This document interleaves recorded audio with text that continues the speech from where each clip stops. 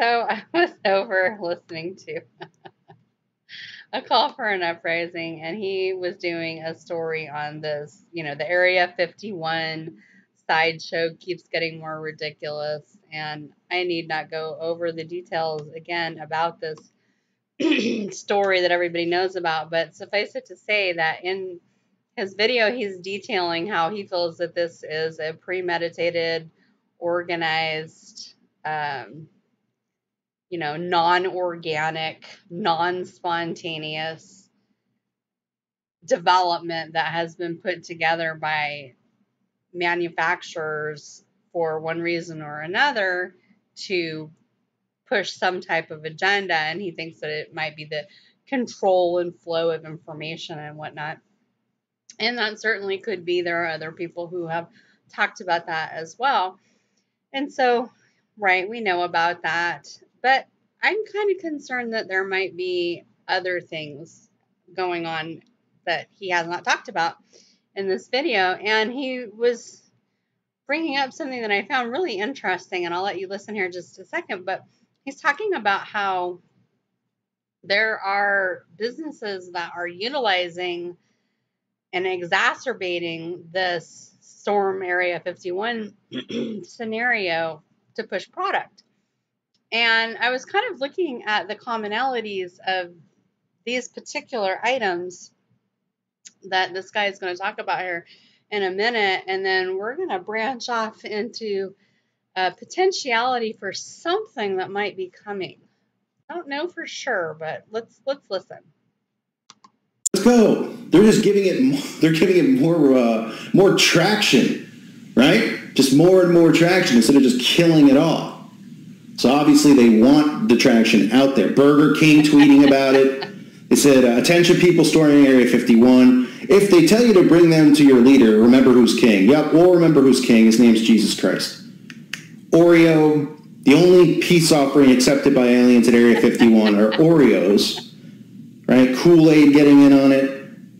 Want to crash Area 51? Kool-Aid guy goes, "Oh yeah." On Monday, Bud Light boldly declared it was not here to sponsor this mass Fox Mulder fan club on Facebook. They tweeted out, "We'd like to be the first brand to formally announce that we will not be sponsoring the Area 51 raid." But by Wednesday, resistance was futile, and the urge to elbow its way into this cultural movement was just too strong. They said, "Screw it, free Bud Light to any alien that makes it out." The brand then posted a specifically designed label to welcome our new alien overlords. When someone asked if it was real, the brand declared, in true, #Nugs for Carter style, that if it gets 51,000 retweets, the beer label would be put into production. I mean, give me a break. People think that this is some organic thing that's happening. Nothing organic like this happens unless they want it to happen. You think of, like I said, if I came up with some type of thing, we're going to go, and obviously the alien agenda is the most known agenda that they push. UFOs, aliens, there's aliens on Uranus, this kind of nonsense that all these idiots, atheists believe that that's true, but they don't believe in God. They're like, yeah, there's aliens out there. There's all these planets and all these life forms. They're so dumb. It is amazing that, it's just amazing. But when the trumpets sound, we'll see how smart they are. When they got feces running down their legs.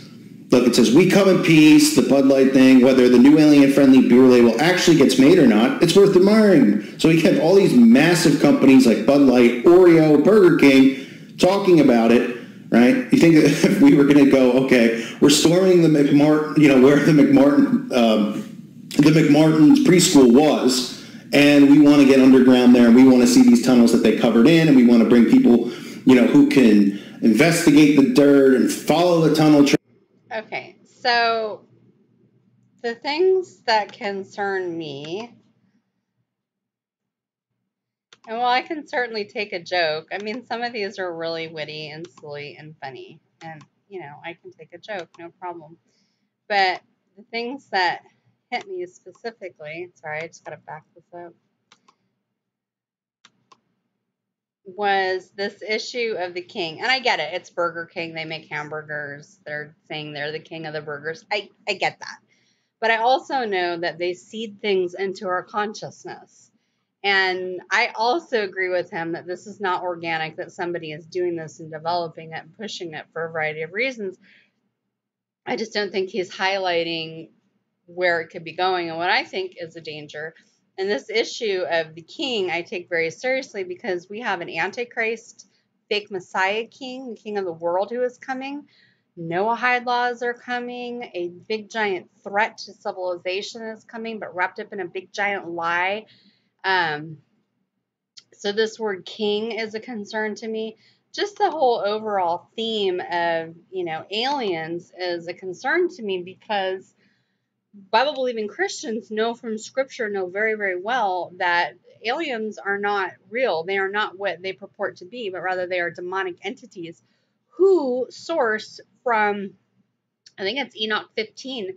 It talks about it really clearly that there were 200 angels that came down, disobeyed God, and had sexual union with women through rape or marriage, and created this third race of entities. So angel, human, number 3 would be these giants, these Nephilim, Raphaim, whatever you want to call them.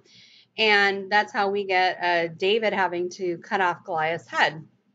So that spirit leaves that body that God didn't make, and they are these demonic entities who are bothering people who engage in witchcraft. So you've got this whole alien thing. You've got this coming deception with a false Antichrist coming. It feels like it's being scheduled, potentially. I guess this event is supposed to happen on September 20th. Well, that's kind of a concern to me because just 10 days later, when you go get into Stellarium and you've got your Revelation 12 and you're looking at the feasts and you're seeing when the annual autumn feasts are coming. The 5th feast called the Feast of Trumpets, Yom Teruah, the day and hour no man knows, Rosh Hashanah. It has so many names. Yom Hadin, the Day of Judgment. So many names. That's just 10 days later on the 30th. And we are one of these years expecting Christ the King on a sliver new moon, a Rosh Hadash, to come and fulfill this Feast of Trumpets. He is the king. He is coming. And so this is a little bit of a concern to me that, the star is being seeded into people's minds, the sliver new moon, the king is coming. Aliens. We know that from Revelation 12, it talks about how Satan will be thrown down. And the church is not going to be here for that. The real church. There's a fake church that's totally going to be here for that because they didn't get born again. But the born again church is leaving, as it talks about in Revelation 3:10. We're out of here, out of. And so we have authority over Satan. Satan can't come here and do anything with the church full of the Holy Spirit here. So we're leaving. Well, this whole issue of aliens, this whole issue of the king coming, this whole issue of the sliver moon, it really tends to make me wonder if we're being set up, the people on this earth, for this false alien deception and the origin backstory coming of this Antichrist. And I want to show you something because I don't think a lot of people pay attention to that. So when we're talking about the feasts, this one here, they combine Passover and unleavened bread into one, which is fine. I don't really care. But it's 1 and then 2, and then first fruits, and then Pentecost. So these were the 4 that they combined the first 2 together for the Lamb of God who takes away the sins of the world. So those are fulfilled, those are done, right? And so we're here in the church age hanging out. And we're day by day getting closer to the point where the Messiah is going to come and he is going to now fulfill, this chunk of these 3 feasts, right? That had a foreshadow in the Old Testament, but now he fulfills them just like we saw Jesus do with these 4 feasts. So we're in this period of time, the church age, where it's important to be saved. And one of these days, and it could be this year, he is going to come, and it's on a prescribed feast day. There isn't anything imminent about it in terms of random. Imminent does not mean random. Imminent means soon. So the soon return of Christ could be coming. And if that is the case, then the soon return of the Antichrist would also be the case. And I'm concerned about, through all this advertising and whatnot, if that is in fact what is being seeded into people's consciousness. Now, until it happens, we won't know, but this is why the Bible tells us to watch for the day and hour no man knows, which is the exact title name of this feast right here. And you have the you have Jacob's trouble, and you have the 7 years. And it's kind of funny how they did that, because I would actually extend it from here to here. But anyhow, the point being is that you have 2 stories being told about 2 Christs that are coming. And the accurate biblical one from Leviticus 23 is that Christ comes exactly on this day to fulfill this day, called the day and hour no man knows, as well as Rosh Hashanah and many other names. The Antichrist, Israel will tell you, actually is coming imminent, as in random, as in could be any day. And I'm going to show you that in this divine image book that Rabbi Cohen from noahide.org wrote. But let's just glom onto this for a second. Imminent means about to happen. So is Christ about to come? Absolutely. But it's on a feast day. It's not random. And the synonyms, it's hard to say that word, synonyms are impending, at hand, close, near, approaching, fast, approaching, coming, forthcoming, on the way, about to happen, upon us, in store, and the like. You know, threatening, menacing, expected, anticipated, so on and so forth. If you look up random, which is what the Gentile churches tried to change the word imminent to mean, and it doesn't, random, haphazard, casual, by accident rather than design. Oh, just whenever, that it doesn't have a definite aim, a definite fixed goal, or any type of regular procedure. But the feasts absolutely have a definitive setup as to how they are done. So anyhow, we could explore more of that, but just suffice it to say, the imminent only means near, not random.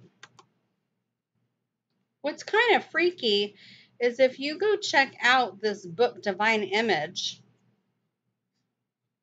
it does in fact talk about this Antichrist that they say is their Christ, and his coming is imminent. In fact, towards the end of this chapter, it says, in general, mankind must strive to perform more acts of goodness to bring the Mashiach. In kindness, every person is mandated to learn and be aware of the messianic redemption and strengthen his faith in Mashiach's ultimate and imminent arrival. That's what they say, imminent. It could be any time. So, and then backing it up, it says here, when will Mashiach come? Jews anticipate the arrival of Mashiach, the Messiah, every day. Our prayers are full of requests to God to usher in the Messianic era. Even in the gates of the gas chambers, many Jews saying, Anai Mamin, I believe in the coming of Mashiach. However, the Talmud, which is Jewish black magic, by the way, states that there is a predestined time when Mashiach will come. And if we are meritorious, he will come even before that predestined time. And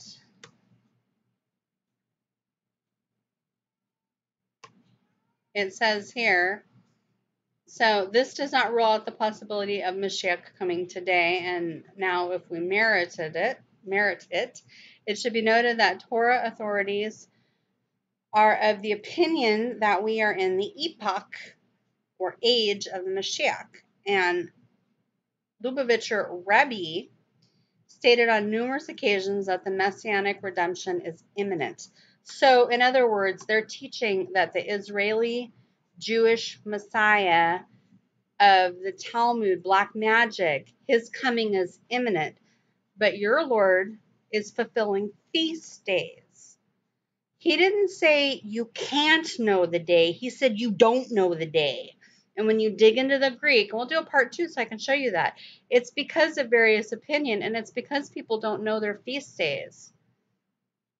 So you have an imminent coming false Messiah, and I wonder if all this advertising is positioning people for that coming deception. Then you've got the Lord Jesus Christ coming on the day and hour no man knows, this day. Join me for part 2, please. Thanks. Bye.